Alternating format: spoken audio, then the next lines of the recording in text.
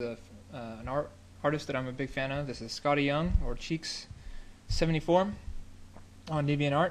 So I'm basically going to use this as some reference, and then I'm going to do a little sketch.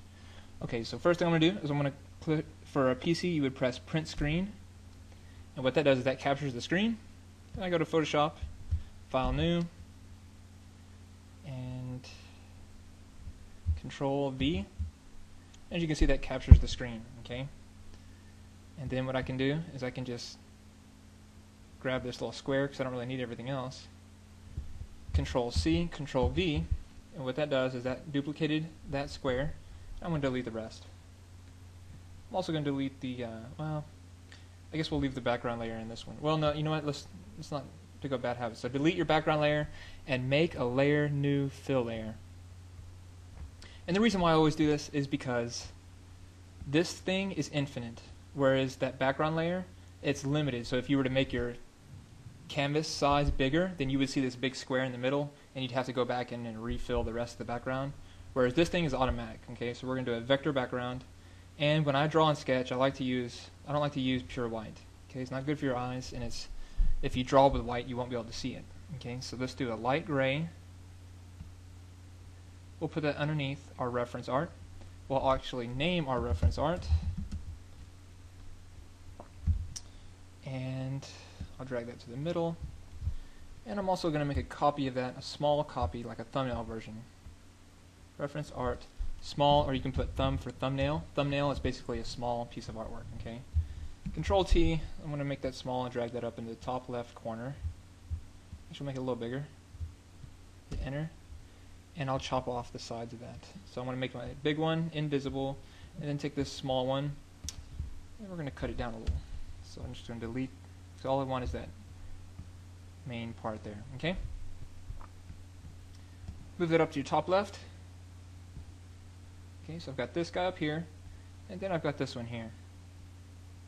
Okay, so it's all just reference. So I'm going to put both of those in a folder called Ref.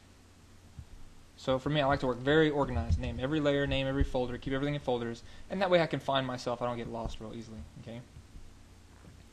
Now, let's go ahead and get out our brush tool. So I'm going to go over some brush stuff. Make sure this is on normal at first. Okay. Size of your brush is right here. Right, you can see it here. I'm going to have to hit New Layer button, or Layer, New Layer, or actually what I like to do is Control Shift N, and we're going to name this Sketch Layer. So we've got a sketch layer. Other good thing about having your background being a vector like this is it will not allow me to draw on it, which is good. I don't want to draw on my background. I want to draw on my sketch layer. So it helps me to be on the right layer. And for my reference layer, I'm going to hit this lock button, so that way I don't accidentally draw on my reference, and I cannot accidentally draw my background, so I can really only draw on my sketch layer, which is great. Okay. For your brushes, probably you'll have some circle brushes, so let's go ahead and get those out. Okay, something like this. Okay, we got a lot to review here because there's a lot of options for your brushes, which is good because you get a lot of options. Okay, so a lot of features. First things first, change mode to normal. You got your size, and then depending on what kind of brush you have, typically you will have hardness. Yeah, so here's a normal brush. Okay, so I want that a little smaller. And hardness, right? If you want a really soft brush, like an airbrush, right? Soft edges, then you want hardness 0%. If you want hard edges, then turn hardness all the way up. Okay, so I want hardness to be all the way up. What else do we need? Opacity, and of course you have your flow. I'm going to change this to black and white. I want black. I just want a black brush. Okay, so I can see what I'm doing. Again, soft would look like this. This button right here, very important. This is whether or not you want there to be any variability in pen pressure. Okay, so it starts small and then gets really big and small again, depending on my Wacom tablet. So today's lesson is really about how to use the Wacom tablet in Photoshop. Okay, so I got my sketch layer on. I've got my, usually I keep this on because I do like to have pen pressure with my brushes. And of course I can right click on my pen and I can get these options, so I can turn my size up, right? I can make it really big, or I can make it really small. I like to have a fairly big brush and fairly hard. And then we have both opacity and flow. Okay, both are at 100% right now, which is probably good for you. But in the future, if you want more of like a pencil, because right now I have like a really thick marker, right? Maybe I don't want that. Maybe what I want is to have a pencil. Okay, well, I can turn my opacity down really low, let's say 15%, and that gives me more of a pencil, right?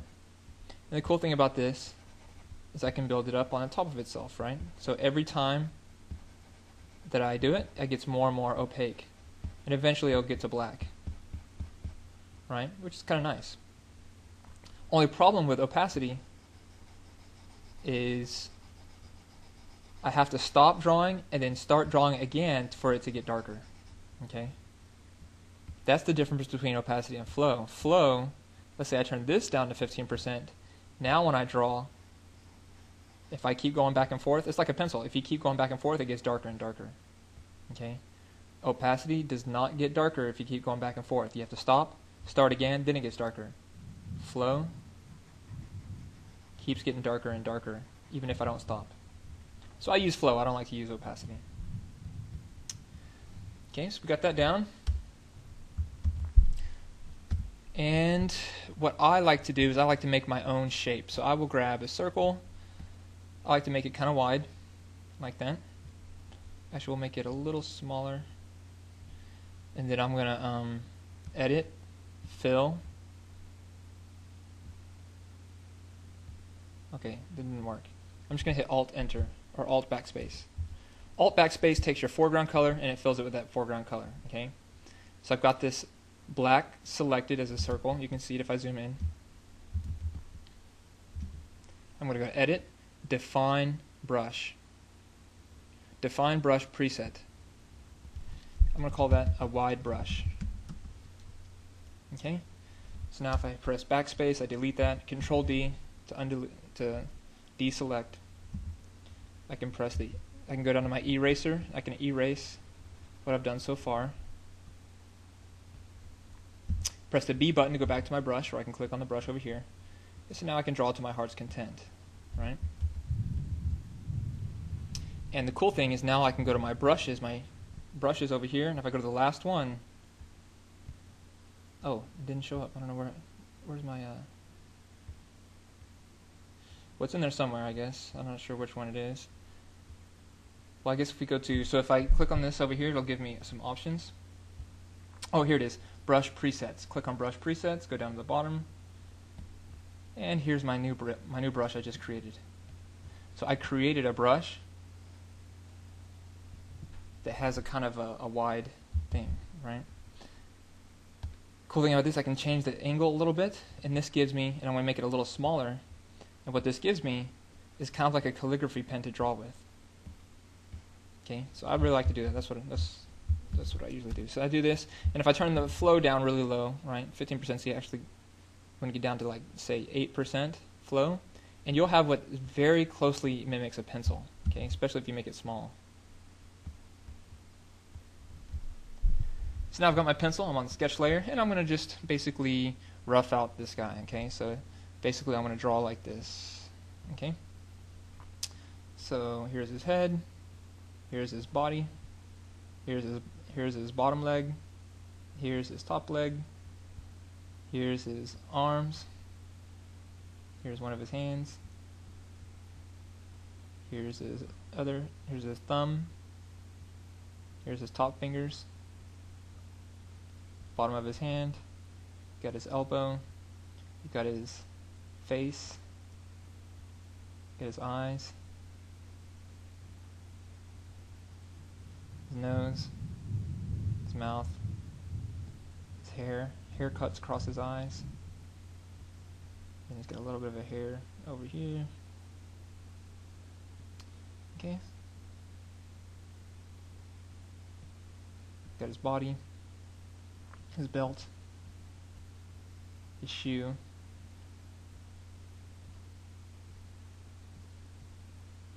his knee,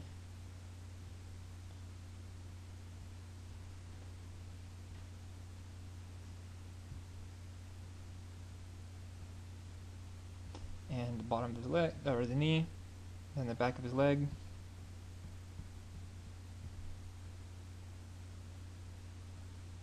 and the top of his foot. Oh, and then his chest. His pupil.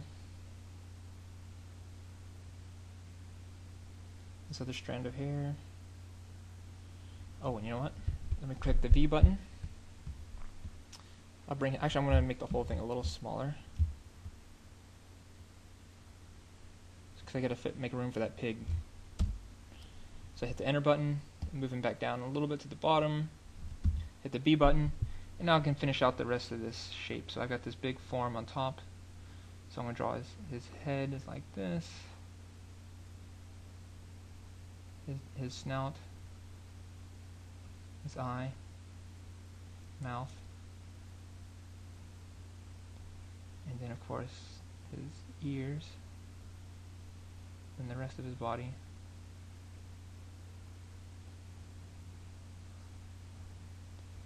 And then his Lynx hat comes over behind.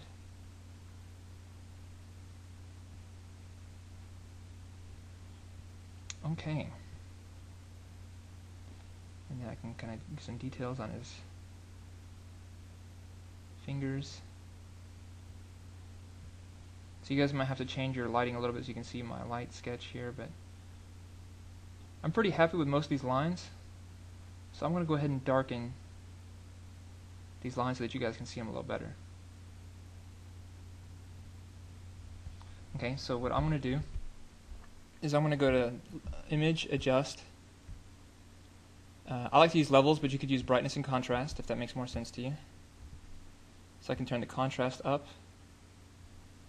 and the darkness down.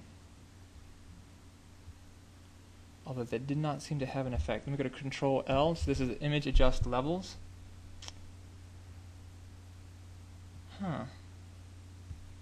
Okay, well what I can do is I can duplicate this layer. See that? So each time I duplicate it, it gets darker. Then I can shift select all of them, then go to this drop down right here, and merge layers. See that? Now what I can do is I can go in and I can erase some of the lines that are not that helpful. And what I'm doing with my eraser is I got this eraser here, and then I turn my flow down, and I use a very soft, make it very soft, right? Because you don't really want a hard eraser, you want to just kind of lightly. This is one of the first lines I drew, so of course it's not that helpful anymore. And this too is also not a very helpful. It was helpful in the beginning, but it's not necessary anymore, so I'll go ahead and erase that. Okay, so some other important things to know about drawing with a Wacom tablet. This is very critical. Actually, I should have put this in the beginning, but that's okay. Now, a lot of times, if like I don't zoom in that much, but sometimes you need to go in and add detail, right? This is not really a detailed illustration, but if it was, I'd want to be able to zoom in, and I'd want to be able to move this around, right? Now, of course, you do have these tools right here. This is the hand tool. You have your zoom tool, so I can zoom in. Got my hand tool. I can click and move it around. But the thing is, I don't want to have to go over here and click all the time. I just want to be able to grab it and zoom in and zoom out, as much as I please, without ever having to touch the tool tablet. And the way I'm doing this is I am actually using the keys on the keyboard. Okay, so I use Control Space Bar. And this is a little different for Macintosh, but it's pretty close. So if you just experiment a little bit, you'll figure out the keys. But basically, it's a combination of Control and Space for zooming in, Control Space Alt or Control Space Apple for zooming out. Right, so zoom out, zoom in, and then Space Bar by itself. It lets me move it around. Okay. Also, I can press the Tab button, and it gets rid of all the extra stuff, right? And I press the Tab button again, it all comes back. So I press the B button to get my brush, press the Tab, and now I can draw to my heart's delight. Right? I can go back and erase some of these unnecessary lines. I just want my drawing to make sense, so I'm going to erase some of this.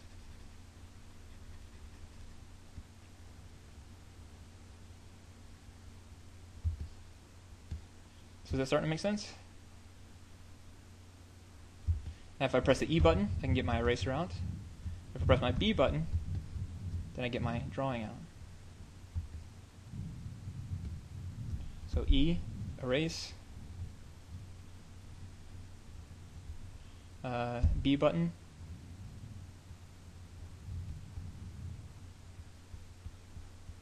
For a drawing. Okay, so I'll let you guys play around with that, and you guys can do a little sketch. So, you know, just go find some artwork you like, drag it in, make it small, and then do a sketch of it, okay? And in the next one, I'll basically go over how to add color, okay? Oh, one more thing I want to add, guys, is, let me press the tab key. If you don't make the mistake that I just made, go make sure you get the right image size. So for instance, mistake that let me see if I made it or not. If I go to image size, yes, I drew this at 72 dpi, which means it's only going to look good on screens. It's not going to look good or it might not look good in print, right? So whenever you do drawings or paintings or original artwork, try to start with 300, okay? And as you can see, it's a little bit pixelated. Well, it's not too bad, but because it's just a sketch. But if I'd done a lot of elaborate artwork with textures and stuff, it would suffer, okay? So get your image size correct in the beginning. So what I'm going to do right now is I'm going to go over some very important, the difference between image size and canvas size, and basically how to manipulate the size of your image, how to manipulate the size of your canvas, and what that means. Image size, of course, this is going to resize my artwork, right? So I just amped it up from 72 dpi to 300 dpi, which gives it a lot more pixels, right? And I think it also adjusts the inches. Now I can constrain or not constrain the proportions, but basically if I change the height, I want it to automatically change the width, right? That's why it's linked here. So I can unlink, well, I can constrain it or not constrain it. See those links? So that's image size, but sometimes what you want to do is, I don't necessarily want to change the size of everything, I just want to add more size to the top. For instance, I ran out of room for the pig earlier, right? Well, I sized down my drawing layer, but if I wanted to, what I could have done is gone to image, canvas size. Canvas size allows me to make bigger or smaller the canvas, and I can choose where I want to add or take away, okay? So if I pivot from the very bottom left, and then I change the height from 12 to 18, well, you can see it just added basically 6 inches to the top, right? So that's very helpful. Also, very useful to know, if I want to say, let's say I want to make this the drawing only of his face, but I don't want to lose that artwork. Well, if I crop it, because this crop tool, I could easily crop this just to his face, right?